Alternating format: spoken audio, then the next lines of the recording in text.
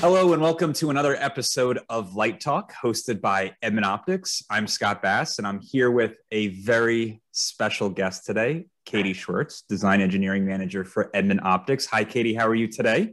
Hello, doing well, thanks. Great. Now, just so everyone knows, Katie is very talented, I must say. She knows her stuff. Truly one of the best optical designers in the business. I'm not embarrassing you now, am I, Katie? Yeah, no, sorry, I'll take it. I figured you'd be okay with that. But in all seriousness, Katie is very active in the optics community and really has built quite a name for herself in the industry. So Katie, with that being said, let's talk imaging, specifically sensor sizes. Sure. They keep growing, right? That's what we've seen, yes. Yeah. So you're an optical designer. What kind of challenges do these large format sensors create for an optical designer? Well, yeah, so not to be, overly simplistic about it, but if we have a larger sensor, we need larger optics. And when everything else is held equal, larger optics are going to be a more challenging optical design. Generally, that means we need more aberration control, which is kind of the crux of doing any optical design. But with the larger format sensors that we're seeing, a lot of times we'll need to add more optics into the imaging train, or if we keep the number of elements the same, we'll need maybe more expensive glass types. These systems with the larger sensors tend to be a little more sensitive. So we usually have to hold our tolerances tighter or do something more specialized during the assembly process. But all that is just to say that a larger sensor size does, make a more challenging optical design. Yeah, interesting. So yeah, I know tolerancing for lens design is critical, right? So can you expand upon that a bit? Yeah, so tolerancing, kind of one of my favorite subjects because I'm a nerd, but yeah, tolerancing is really at the crux of a lot of the decisions we make, not only just in optical design but throughout product development. Tolerancing, when we make an optical design, it's a perfect idealized version of what that design is supposed to do. But in reality, when the parts get made and the parts get put together in assembly, there's always going to be some amount of errors. And tolerancing is what we use to define how many of those errors are allowed.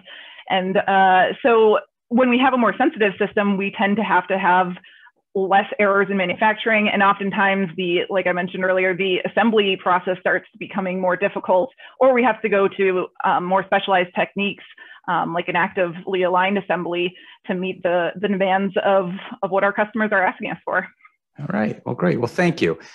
So while I have you here, what other trends are you seeing out there? You're plugged in. Yeah. You know what's going on. I feel like within Edmund, we're definitely seeing a lot of requests for more dynamic environments. A lot of what I worked on, a handful of years ago was more going maybe into a factory floor where it didn't have as many demands on it, or something going into a lab with a very controlled environment. But a lot of what we're seeing now is people asking for things that are going to see a wide temperature range. They're going to see, more vibration than maybe just in a shipping environment, maybe something that will be outdoors. So we need to worry about rain and how much water can get, well, hopefully none getting into the optical system. So these kind of dynamic environments, it's not that that's new. We've always had requests for dynamic environments, but there's an expectation about the quality of performance of the imaging system that's still being met with those dynamic environments. So that's definitely something where we're building more skill sets and seeing a lot more requests around, but it's all challenging, but it's all fun. So Katie, as you know, we have an Edmund Optics virtual summit coming up next month. And I've heard. Yes, and it's all about imaging. So of course you'll be playing a part in the event, but I know you are always seeking learning opportunities. So you'll be an attendee as well, right? Yeah. Oh yeah. I'll be watching. So now what parts of the summit are you looking forward to the most as an attendee? So I will say just generally, the team here, even though I'm part of that team, I learn so much from the other people on this team. And every time I attend one of these, I'm always picking up some new tidbit of information.